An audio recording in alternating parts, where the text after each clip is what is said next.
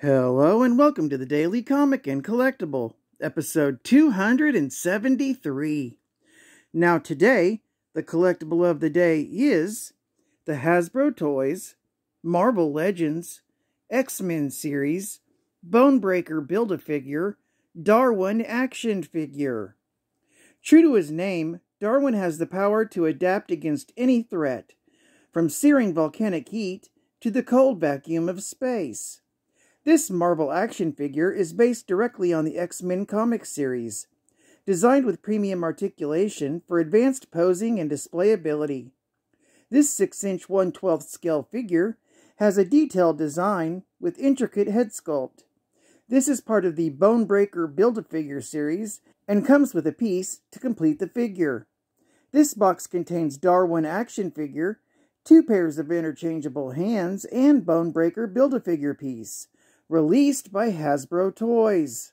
Now, the comic of the day is X-Men, Volume 5, issue number 18, with a cover date of April 2021.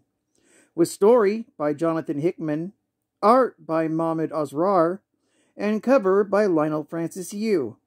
This issue is titled Inside the Vault.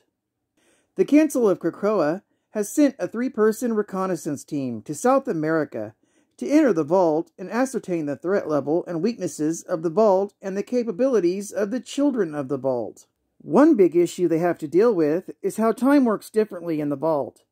Time fluctuates, and a day inside can mean a year on the outside. The 3-person team chosen were Wolverine, Darwin, and Synch. This story is told from Synch's point of view, and after entering, he reflects on his role as Wolverine and Darwin's backup, as his power allows him to be an added information gatherer, like Darwin is on this mission, or added muscle, like their leader, Wolverine. Meanwhile, inside the dome, located in the center of the city, the Master Mold welcomes the newest member, Serafina, to the vault, and analyzes her information. The Master Mold has come to the conclusion that the children of the vault are not yet ready, and need upgrading if they are to survive and win against the mutants. It is then that the Master Mold suddenly detects contamination in the vault, and even though they are not ready, sends the children to save the city. The Master Mold sends Serafina, Sanre, Pero, Aguja, and Fuego after Darwin, Synch, and Wolverine. Arriving to the elevator, Serafina sniffs their scent in the elevator and has Fuego set it on fire. Luckily, the X-Men were not in there, and Wolverine jumps out of the shadows and immediately kills Serafina. As the teams fight, Fuego hits Synch with a fire blast. Wolverine backs Synch up by fighting Fuego so he can use her healing factor to heal himself. After healing himself, he finds out he's able to sync Fuego's powers. Before he was resurrected, he could only borrow powers from other mutants, but that's not the case anymore. Synch then uses those powers to burn Sangre and Pero to death. Aguja is the last of the children of the vault left standing. Seeing no other way out, she releases all of her power to create a massive dome-like blast in an effort to kill the outsiders. As the issue ends, we are reminded of Synch's earlier comment. It was easy to get into the vault. We couldn't believe how hard it would be to get out. This story continues in the next issue, X-Men, issue number 19. Geek Fact: by the time the trio get out of the vault, over a year has passed for the outside world. Bonus Geek Fact: we get to see a confidential letter from the Council of Krakoa. A mutant rule is kill no man.